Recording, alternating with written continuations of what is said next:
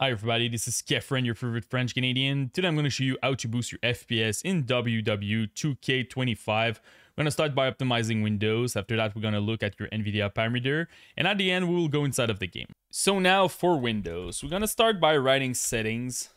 And we're going to go to the settings of Windows 11. We're going to start by gaming over there. So the first one is game bar. This one I really recommend to deactivate it. It's causing issue and also you're losing some FPS with it. Except if you have a Ryzen CPU, the 7900X3D or the 7950X3D, they're using the game bar to prioritize your CCD when you're playing video games. So super important to use that if you have those processors. If you have any other processor, just deactivate it. After that, we're going to go to graphic. We're going to change default graphic setting over there. Make sure that your hardware accelerated GPU scheduling is at on. Super important to do that. We're going to go to gaming again, capture, make sure that everything is deactivated like this. So you want to save all your resources. And the last one is game mode. Now game mode honestly is really good. Back then with Windows 10, it was a bit sketchy and a lot of like stuttering issue, but now you really need to using it to make sure that all your resources are prioritizing your video games. Another thing that I recommend, we're going to go to system, is your power. Back then, we were recommending to use the best performance, but now, honestly, just use balance. You will have better boost clock, longer boost clock. I did a couple of benchmark, balance versus best performance, and honestly, I'm getting better result with balance. So super important to do that. Another thing I want to mention is some recommendations. So make sure that your XMP profile is activated if you have it on your BIOS. Super important. Make sure that you download the latest chipset driver for your CPU if you have an AMD or Intel. Also, make sure that you update your BIOS to make sure that you have all the latest update from your CPU or your motherboard provider. Make sure that you have your Windows update up to date. And the last one is also make sure that you have the latest driver from your GPU. So if you have an NVIDIA card, Radeon, or Intel, super important. They always push new update and they optimize a lot of stuff in it. So now let's go to the NVIDIA app. The first thing that I want to recommend, I'm not a huge fan, honestly, of the overlay. So NVIDIA overlay, I really recommend to deactivate this one. Sometimes it's causing issue like stuttering, you're losing some FPS with it. So I really recommend to deactivate it. Also, we're gonna go to the control panel. I'm gonna show you some optimization that you can do. So we're gonna go to the manage 3D setting first. So the first thing that you should definitely activate it is your low latency mode. Make sure this one is at on. Another thing that I recommend is your power management mode. This one, pretty much the same thing than the one from Windows. Make sure that you're using normal. Don't use the maximum performance. I'm getting also better boost clock, more FPS with it. And the last one is your shader cache size. By default, your cache will be driver default like this. And normally it's 4 gig. I recommend to start with 10 if you don't have a lot of space on your computer. And if you have a lot of space, go with 100 gig. Honestly, it's a game changer for your cache size. You're going to struggle less with stuttering and also that your game need to recompile and stuff like that. If you install a lot of game, this one can be very good for you. Now let's go to change resolution. The last one, really important to make sure that first of all that you're selecting the monitor, that first of all you're using the native resolution of your monitor, and also super important to have a proper refresh rate over there. By default, sometimes when you just change your monitor, it will be at 60 Hertz. So depending on the type of monitor that you buy, 144, 240, make sure that you're selecting this one.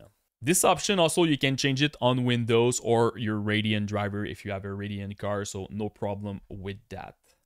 The last one is your G-Sync. If you want to activate your G-Sync, really important to select the monitor. It needs to be compatible and you will enable over there. I'm not using G-Sync me. I always unlock my FPS because I want the lowest input lag. But if you don't like those steering line, definitely activate your G-Sync over there.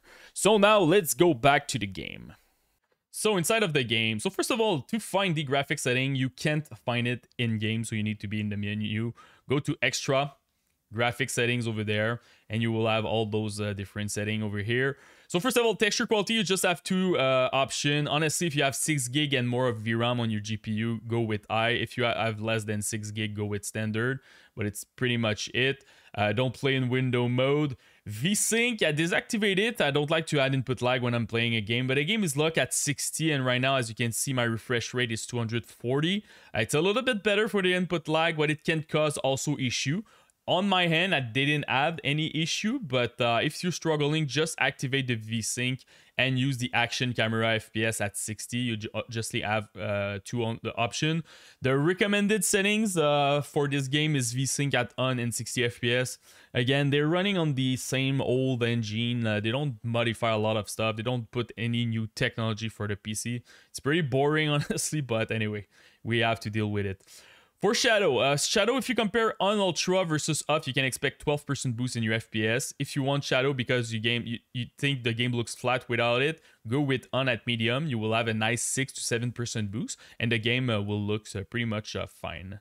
For shader quality, I recommend to go with high. Ultra, you're gonna lose like 3% of your FPS, but after that, you're just getting like 1% for each bracket. So high is a good compromise over there. Anti-aliasing, I recommend FXAA. Honestly, TAA, the game is very blurry with it. So my recommendation, go with FXAA. Pretty much a basic anti-aliasing, and you're going to gain a nice 3% boost in your FPS. Reflection can tank a lot your FPS. So my recommendation, if you're playing on an old PC, just go with off. Don't use reflection. If not, run medium. Dynamic upscaling, this one is pretty boring. Honestly, you have linear, and AMD FSR1. Right now, I think AMD just released FSR4, so I'm not sure why they're using FSR1. You don't have the DLSS option also. It's pretty boring, but FSR1 is better than linear in this game, so definitely use that. If you feel that your game is too blurry, put some sharpness in it. If you feel that it looks too much like an Instagram filter, go lower. Me, I'm playing at 6 with the FSR1. Depth of field, deactivate. Motion blur, deactivate. Better visibility. You don't want to use that. Audience density, this one is bind on your CPU. So if you have a pretty bad CPU, maybe start at 25. Look at your FPS. If everything is stable, you're good. Do some 25% jump. So after that, go with 50, 75. So do some testing with this one, because sometimes you have some people have like a pretty decent GPU, but a bad CPU, they bottlenecking on the CPU, and it can be an issue in this game. So definitely don't go too crazy with your audience density. The last one is if you're struggling to run multi superstar mode, if you're getting some like stuttering, lag, dropping your FPS, you have a performance mode that you can activate. Just put this one at on and it will work. So this is pretty much it, guys, for my WWE 2K25 guide. Honestly, not a lot much in it if you compare with other years. I really hope that they're gonna unlock the FPS in the future, maybe at 120 FPS, have some upscaling technique like DLSS, FSR3, something like that. But anyway, it's not the case this year. So if you have any questions, just comment in the YouTube section, post me your rig, CPU, GPU, and RAM. I will try to help you the best that I can. And don't forget to subscribe to the channel. Peace.